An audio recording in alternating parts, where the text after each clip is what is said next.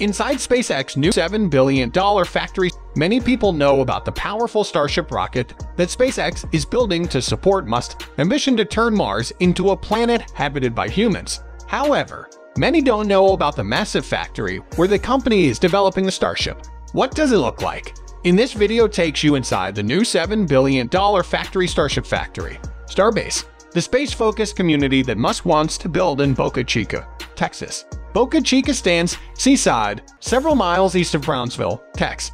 The community is near the SpaceX South Texas launch site, and the company has its sights set on significantly growing its presence there. If SpaceX were to move in, take over, and rename the town, it could turn Boca Chica into the 21st century's Cape Canaveral. In 2012, SpaceX chose Boca Chica, Texas. But why exactly did Musk choose to set up Starbase in Texas? There are several reasons, and one of them has to do with road sizes. SpaceX designed the Falcon 9 from the ground up so that it is transportable by U.S. interstates. The Falcon 9 diameter is 12 ft because U.S. freeways lanes are 12 ft wide. SpaceX develops all its rocket parts at Hawthorne, California, including the rocket engines. After testing all rocket parts, SpaceX transports all the Falcon 9 parts, such as payload fairings, first stage, interstage, and booster stage, to launch facilities separately. When all the rocket parts come to a launch facility, SpaceX assembles the Falcon 9 for launch. As you can guess, Falcon 9's length and diameter mostly constrained by the U.S. interstate's lane width and underpass height. But SpaceX's ultimate goal was not to make this rocket. Their ultimate goal is to build a Mars rocket that you already know as the Starship. Unlike Falcon 9, the Starship is 30 ft in diameter, so there is no way SpaceX can transport this rocket from their Hawthorne, Cal factory to a launch facility. Musk knew he had to build their Starship at the launch facility. SpaceX does not own any of the 3 launch facilities. It currently has lease agreements and pays millions of dollars monthly to the U.S. government. Musk knew that if SpaceX owned a launch site, it would save them a lot of money. That's why they started to look for a location for a rocket manufacturing and launch facility. According to Elon Musk, occasional flights from land are okay, but frequent flights must be from the ocean and at least 30 km or 18 miles away from shore, primarily because of the noise. Therefore, a launch facility must be near shorelines and must have roads. The launch site also needs to be near the rocket factory.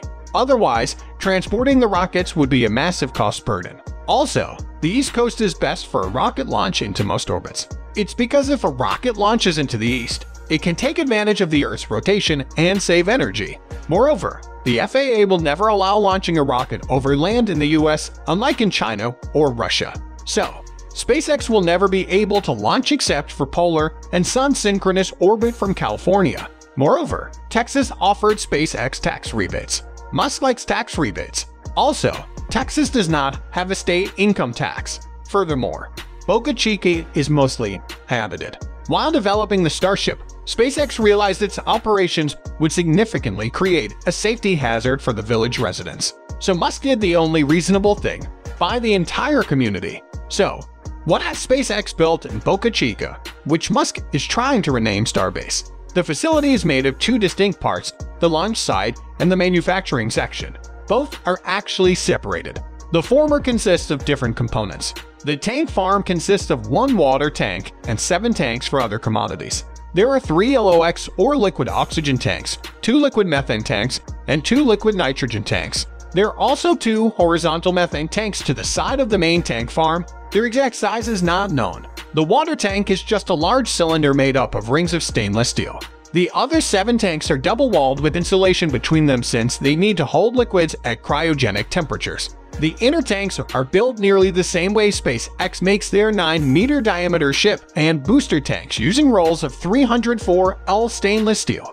These tanks need to be able to withstand constant pressurization and depressurization over their lifespan, so they have extra reinforcement. The outer shells, which are 12 meters wide, are made up of stainless steel rings and painted white for thermal and corrosion protection.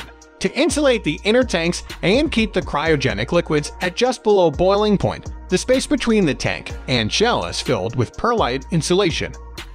Perlite insulation is an inorganic material with fantastic thermal properties and does not support combustion.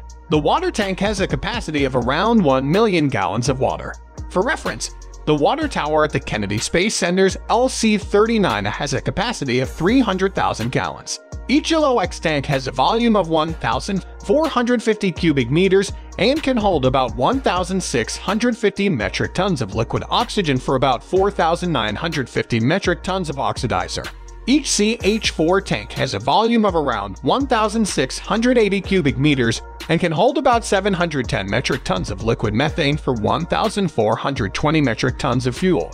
Lastly, the LN2 tanks have a volume of 1,680 cubic meters each and can hold about 1,350 metric tons of liquid nitrogen for 2,710 metric tons. The orbital tank farm can store about 4,950 metric tons of LOX, to 1,420 metric tons of methane, and 2,710 metric tons of liquid nitrogen. The entire rocket needs about 1,040 metric tons of CH4 and 3,760 metric tons of LOX. With these rough estimates, the orbital tank farm has enough propellant for just one orbital launch with a margin left over for possible recycling. The approximately 2,710 metric tons of liquid nitrogen allow SpaceX to fully cryo-test a booster. The propellants in these tanks will flow through subcoolers next to the tank farm to super-chill the propellants. These subcoolers use the temperature of liquid nitrogen to chill the propellants so that they are denser, thus packing more energy into the vehicle. After traveling through the subcoolers, the propellants will be sent through the GAC bunker and then to the launch table and the integration tower. There's also the launch mount, where the full Starship stack will sit before launch. It must be able to withstand at least 74.4 Mn of thrust.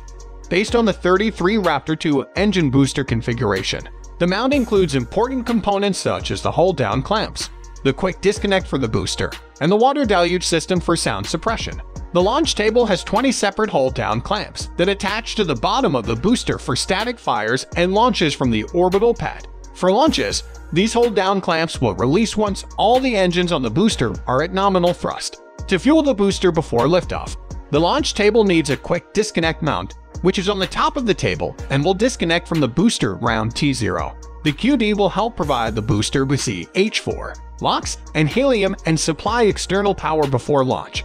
The water deluge system will spray water onto the bottom of the launch mount and on the ground to help lessen the sound waves of 29 and eventually 33 Raptors firing at full thrust so that the sound waves do not damage the rocket or the pad. Another component is the integration tower, which has a unique piece of hardware.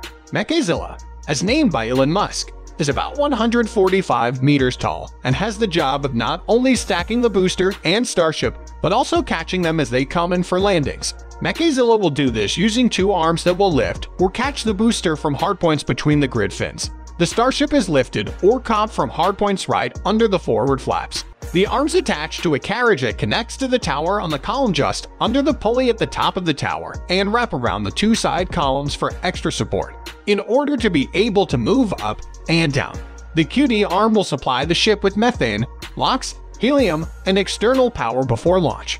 The QD arm has a single actuation point connected to the tower and allows the arm to move during launch and catch operations. The extension has a claw setup similar to the top of the Falcon 9 Strongback. This claw setup will hook up to the booster for stabilization. So that's it for today. If you like this video, then please hit the like and subscribe button for more videos. Thanks for watching.